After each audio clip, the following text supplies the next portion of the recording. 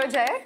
Hello. Welcome to Omutech. Thank you. What's your thinking about the prototyping? What are the steps that you intend to take? This is a face-on thing of my box, so my FSR sensor would be placed here. This would press on this, and that's how the pressure was generated. There's like a strap going around like this. So when this strap is pulled, this strap goes down and applies pressure on the sensor, and then all of my electronics are stacked over here. Let's say this was my Arduino over here.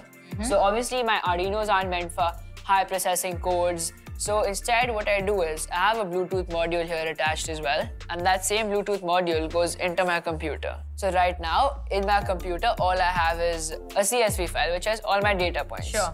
Not processed, nothing done.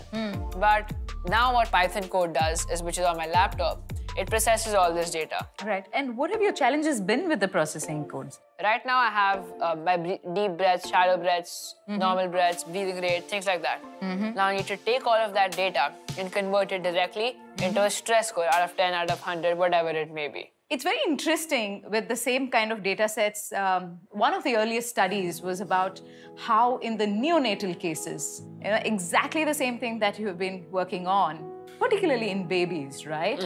It was one of the first test cases where they looked at suffocation by children when the parents have not monitored them. So suffocated deaths and how those data points have actually given a lot of indication of how parents could watch the patterns with the respiratory, pulmonary readings, and which is very, very relevant. But now if we had to move forward, right? So you're still not at the app level, you're not getting there because you just want to refine the prototype and get all of its reading and the data sets going. Correct.